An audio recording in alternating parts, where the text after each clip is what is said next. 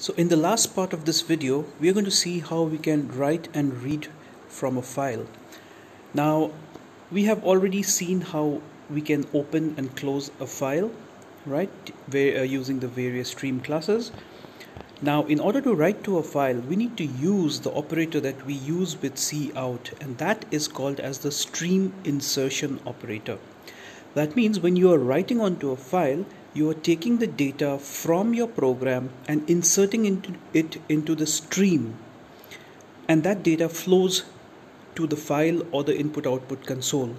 So the operator which is used to insert the data from the program into the stream is called as a stream insertion operator, and we are going to use the stream insertion operator to write to a file. Similarly, when we use cout, we also use the stream insertion operator. Alright, now for file, we will use the object of the OFStream or the FStream class along with the stream insertion operator. So let's look at it.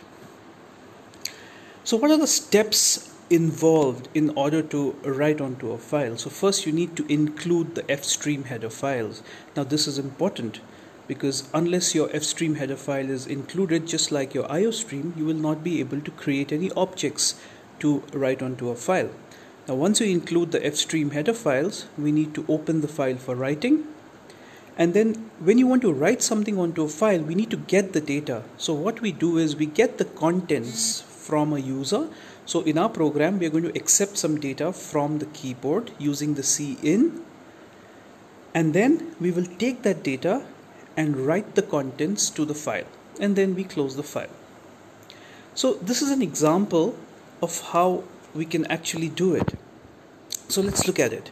First thing, we have a character array right here, which everybody understands what we're trying to do here. Then we are trying to get some data from the user in the sense like we're going to accept some data from the keyword. So this part of the program, I'm sure everybody is clear with. There is no file handling code here at all. So let's look at it now and include the file handling or the codes required to write to a file. First thing, we need to include the FStream class, because that's the class that we're going to use to create objects to write to a file. So along with the IOStream, which works for cin and cout, we're going to use the FStream class now. So that's number one. Second, we are going to create an object of the FStream class. So we have used the OFStream. The reason we have used OFStream is because we don't need to give the file mode, or this is a default. This class, the default for this class is the write operation. So we don't have to specify the mode in which we need to open the file. So this is fine. Now, if you look at it, we open the file here, we get some text, get the data from the user. So now we have some data which is present in the variable data. So some text which we have taken from the keyboard is being stored right now into this array called data. Now what we do is, it's very simple. Take the object of the OFStream class, insert it. Now we are using a stream insertion operator here. Here you go. We insert this data, which is storing the data that we have acquired from the user, or we have input from the keyboard, and we are putting it into this out file object, and then we are closing the out file object. Now what the stream does is, as soon as you pass the data to the out file object that we have created of the OFStream class, that data will go to example.txt and it will be written there. Now if example.txt does not exist, it will create a file. Alright, so it's very simple to write onto a file. So if example.txt exists from before, it's going to write on that file. If it doesn't exist, it's going to create this new file called example.txt and write the data into that. So that's how you write onto a file using the OFStream class object. So let's revisit the various steps that are involved in writing onto a file. So the first thing, include the stream classes. The second thing, open the file for writing. Third, write onto a file. And it's as simple as that.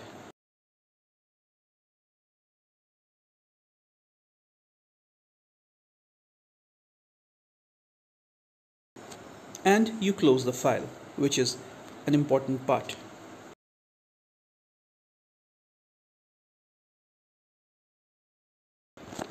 So let's look at the ways in which we can read from a file now.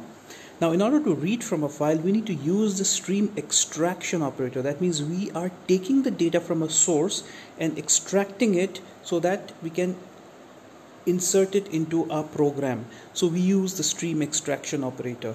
So for the IO devices and for the IO stream classes, we use cin object, and along with cin object, we also use the stream extraction operator. So stream insertion is for writing onto a file, and stream extraction is to read from a file. Now for file, we will be using an object of the ifstream class or the fstream with the stream extraction operator. Now ifstream class by default has the property for reading from a file. Now the point is that if you use the ifstream and the fstream object to read the file, it's just going to read the file, but it's not going to display what you have read onto the monitor.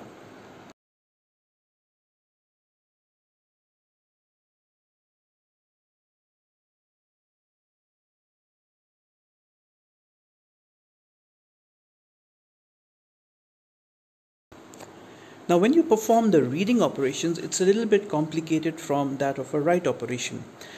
Now the stream objects together with the stream extraction operator reads the file sequentially. So what happens is there is an attempt to read a file from the first byte, and as soon as a first white space character is encountered, right, or the end of the file, whichever comes first, the reading the stream ends there.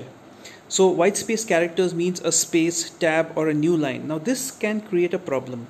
The problem is that if you're reading from a file and you encounter a space, the stream stops there. That means the reading operation stops there. So even if you have one sentence, you will only get the first word which is read from that file, right? So if you have a space or a tab or a new line, it just stops there.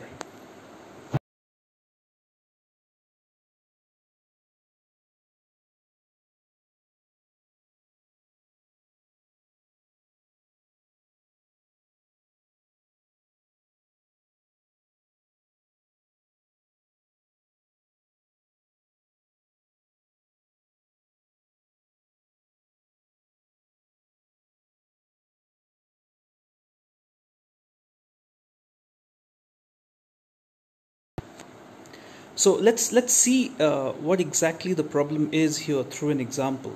So before we actually go to the code, let's again revisit the various classes and see exactly how we use the classes to read from a file. So this is a simple example where we have a string which is called as data, and what the contents that we have on the file is mentioned here. It says have a nice day, and there's a new line and it says thanks. So our purpose, or what we want to do, is we want to read this entire text from a file. But let's see what are the problems that we face. So the first thing is include the stream classes. So we have fstream class, which we are including for reading from a file, and other classes you are well aware of. The second thing is we open the file. So we use an object which is an infile from the ifstream class, and using that infile object we open the file. Now if the file does not exist, it is not going to create this file. So this file should be there from before with the contents that we have mentioned below. Now what we do, we take infile object and we pass the data. That means infile object contains, your infile object contains, so basically it's going to start reading. So you're going to, is it an stream extraction or an insertion?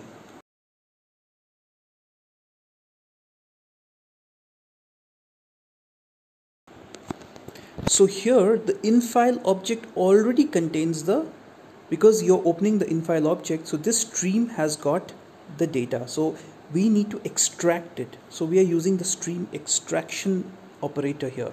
So this infile, so what we're doing is we're extracting the data which is there in this infile object from the stream, and we pass it on to this variable, that is a string that we have declared. And this line is very clear. We are just printing whatever exists in this string variable, and then we close the file. Now what do you think is going to be the output of this program? We wanted the output to be have a nice day with thanks. However, since after have there is a white space, so only have will get printed. So if you look at it, the first step we did was stream classes, we included them, then we opened the file for reading, then we read from a file, and then we printed the contents onto the screen, and what you got was have. Now this is a problem because it encountered a white space after have and it ended the stream there. But we need to continue reading the stream. So we need to read the second and the third and the fourth word as well. So how do we do it?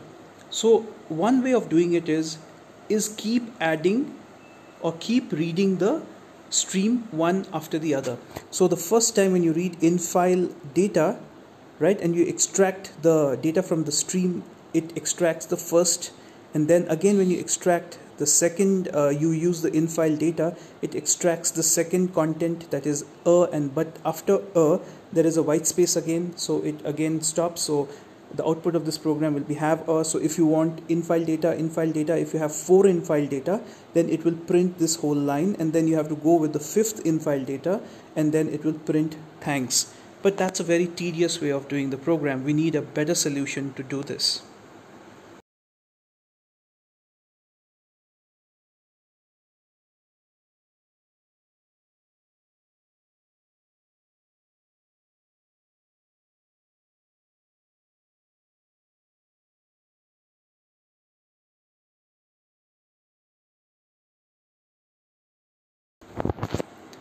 So there is a problem in this methodology or in this process of reading from a file, because obviously you can read it, but you have to continuously use getline, and second thing is you also need to know how many words are there in the file, right? So let's just discuss the drawbacks. So for every line we need to use a getline function, which is not a good way, and we also need to know how many lines exist in a code, right? So these are the problems that we face here in this program.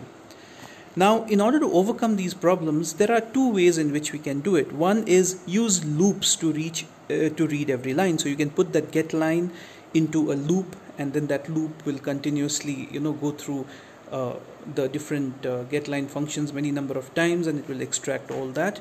And the second one is by using an inbuilt functions to check if the end of the file is reached.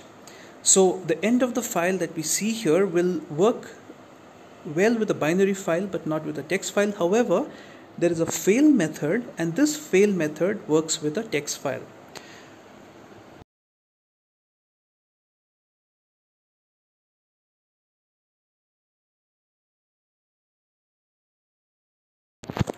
So what the fail method will do is it will if the error occurs, the error can occur. There are different kinds of errors that can occur when we are actually using the fail method, and we can actually look at that first. So the fail function actually returns true if the error has occurred with the current stream, otherwise it returns false. So the examples of the fail function returning true could be when you don't find a file, or the file cannot be created because of some permission issues, or there is some corrupt formatting of data inside a file. But the most important part that we are interested in is if the end of the file is reached before the requested data could be read, then the fail function returns a true. So till the fail function returns true, we can continuously read and operate and extract the data from the stream. So let's look at a simple example. So in this example, all the steps are what we had done before. However, we have got the first line here, get line, and then we are using the in file function. Now just to give you a brief about this get line, I think I showed you here that in this case what happens is when you use in file data, you extract it from the stream directly, you just get that word and it stops at the white space. However, if you want to get the entire line, we use the get line. So get line will extract the entire line, and then again the second get line extracts the next line. However, you need to know the number of lines that you're present. I'm just doing a recap because I explained when I was talking about this. However, if you use in file fail, that means when you're using the fail function here, this fail function will be true if you reach the end of the file. So the first get line will print this, and the second, which is there in the loop, it will continue to get all the lines from the file until the end of the file is reached. So the fail function is quite effective for reading all the contents of the file. Now you must try this program. You need to write it on your system and then see put some data into your example.txt, or the best possible way would be create a file called example.txt using the program and enter some data into the file, and then use another program to extract and read that data from the file. So we are clear with the fail function. This fail function is very effective because it returns true only when there are certain failures that occur, and these failures are defined here.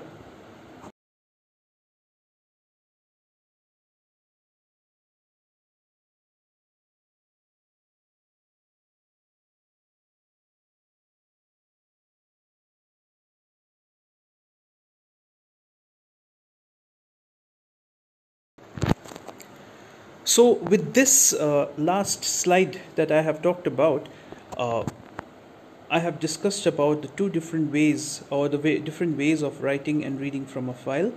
Now what we have done is we have used the IF stream. Now your assignment is, in all the examples that I've shown here, to read from a file we are using the IF stream, but you can also use the F stream. So you need to try and rewrite this program by using the F stream object. Similarly, in order to write to a file, we have used the OF stream. So in order to read from a file, we have used the IF stream, right? So you can go and use the OF stream and the F stream and try and do it. All right.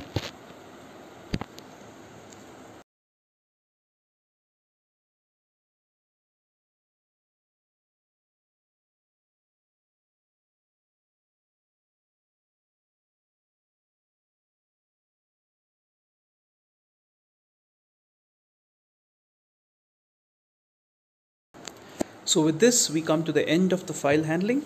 So let's just go through the contents and see if we have covered all of them.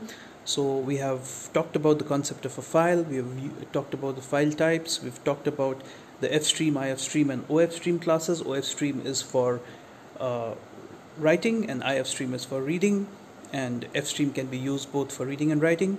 So as I told you, that kindly try the reading and writing operations by using an F stream class. That's your assignment. And then we've talked about the file access lifecycle, how to open a file, how to close a file, then the function arguments, that is the fail method, the function, the different file modes, and how to close a file and then open a file for reading and writing. So overall, we've completed whatever is there in your syllabus for file handling. Now it's very simple to create a file, read from a file and write onto a file. However, you must try your own programs. So happy learning. Please keep whatever I'm teaching you. You need to practice, you need to write a code, you need to see the program, replicate the program, and then write your own program as a code. So please do it on your system. Otherwise the entire concept and entire the effort that we are taking right now to create videos and take classes is going to be futile. So please watch my video, and if you have any doubts, please ping. And there are some students who have sent me their doubts, and I will be replying to those emails very soon. So till then, happy learning.